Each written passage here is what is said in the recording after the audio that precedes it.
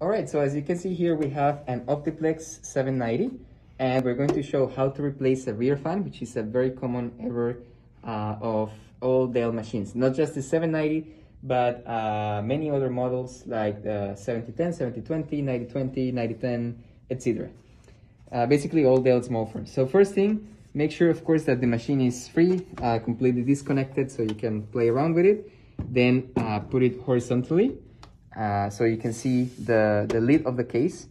Again, this side won't have any opening, so just make sure you're putting it right with the power button to this side.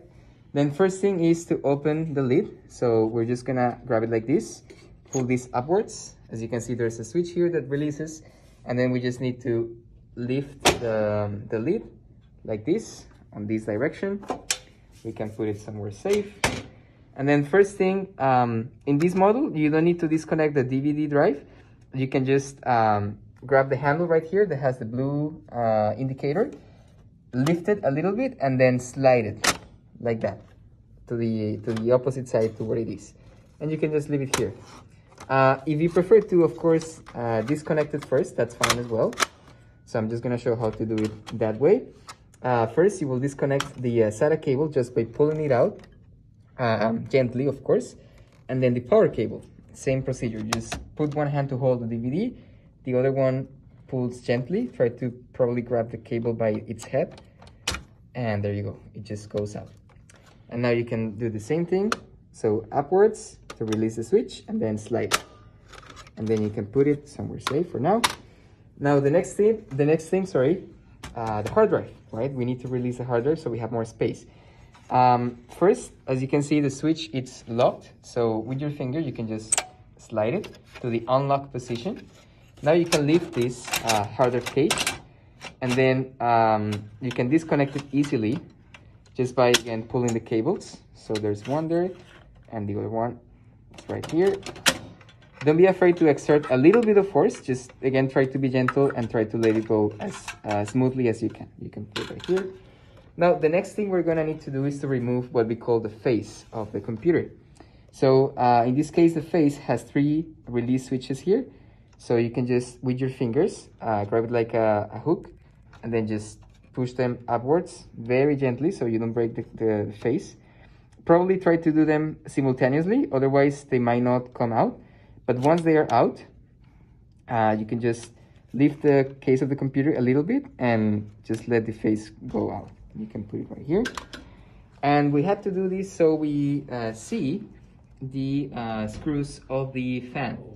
So in this case, we just need to start with the easiest one we consider, in this case this one, and then just pull one corner out.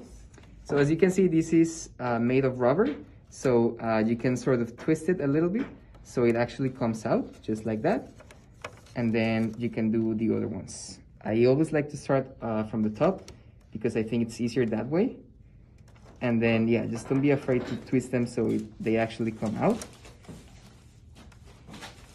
And you can just grab them with your fingers and push them with your nails, and it should be fine.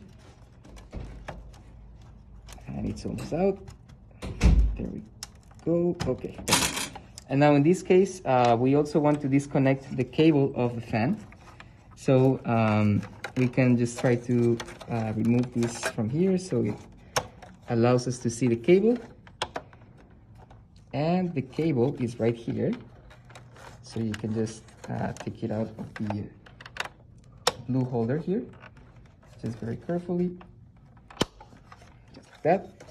And yeah, as you can see, this is the only cable that goes to the rear fan. So we just need to disconnect it here. You can just move these cables to the side. And then there's a switch here, as you can see, right there, that you just need to press with your nail or finger, and then just pull the cable upwards. It's this switch right here. So you just press it, as you can see here, and then pull the cable. And so once you have done that, if you have already released the fan, it should come out. So this will be the defective fan, and then you can put it somewhere else and take the replacement fan, and I'm gonna show you how to install it. So first, of course, this rubber holders will have to go to the outside of the machine, right? If you try to connect it this way, there's no way for the fan to grab the case. If you prefer, since we have already disconnected all the cables that go here, we can also remove this so we have more space to work. And this was put like this, so you just need to release it. Okay, later on we can put it back. So first thing will be to insert the ones on the bottom. So as you can see, I sort of tilt it to an angle, right? And then just make sure to align at least one corner.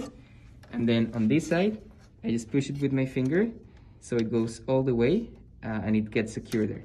And then I do the same, so I also tilt the fan and try to put one of the other corners inside. And once it's already inside, then I just push it so it goes all the way to the corner, like to this little hole, right? And then we do the same to the ones on top. So because it's rubber, it's sort of easy to be bent and put in there. So just grab it and then put it all the way to the top. And finally this one, same thing. This one might be the hardest one because you already have 3 in place. So it's holding the fan already really tight. But then yeah, just with your nails, just grab it and then try to sort of push it, and there we go. You see? So it's stable now. It won't fall. And then you can just take the cable, which is right here, right? Make sure you're putting it this way with the switch towards that side. And yeah, this side, it's completely clean. It doesn't have any switch. This side has the switch, right? And then you will put it, you can see that the hole also has the space for the switch, right? So it's just like a puzzle. And then you just have to push it down. That's it. And you should hear and feel the click. And then if you try to sort of push it back upwards, it shouldn't come out like this. So it's a stable connection. And now all that is left is just to rebuild the computer. So first we have to put this. As you can see, there's a switch here, or like a notch. So we will try to align this cable holder right there. Yeah, just as you can see there, right there. And then we can put some cables on the cable holder because that's its purpose. That's why we have that piece here.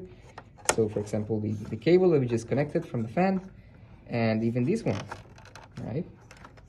Okay, just like this. Make sure this is free so we don't have issues with the hard drive cage.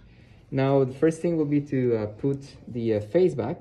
Okay, so for the face, I recommend to hold the case in an angle just like this. And then as you can see here, we have some notches at the bottom of the face, right? So we will align those first with the holes on the case, just like this. Then just make sure they are, going in, and then just sort of press it down. And then you can hear how all the 3 clips are already clipped together.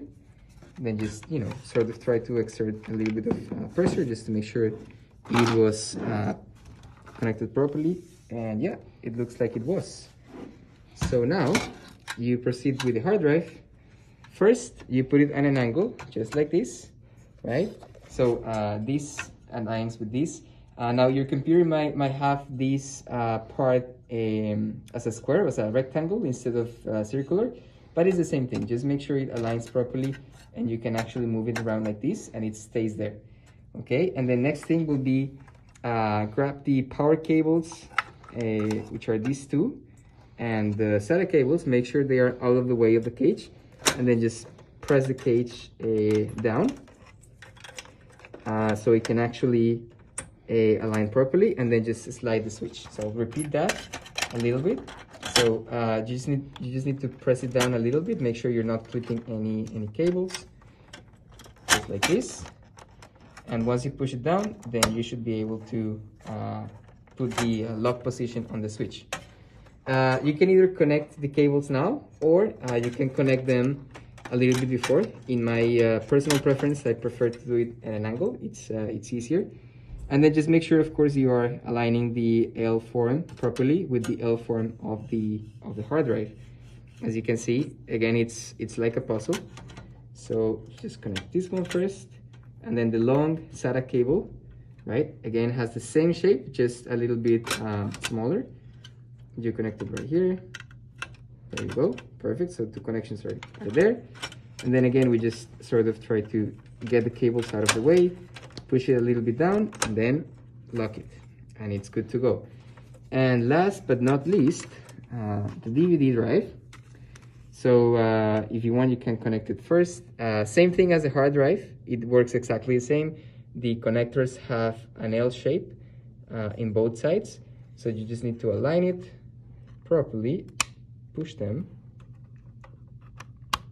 And then once it is connected, you can put it in first like this. So don't try to press it down like this, but try to leave a little bit of space so you can slide it forward. So once you feel it's there and it can be slided, then just slide it forward until you hear that click sound.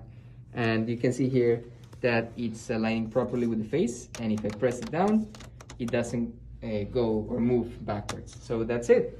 And then at the end, just I put the case back, align these notches with the holes here, and we're good to go.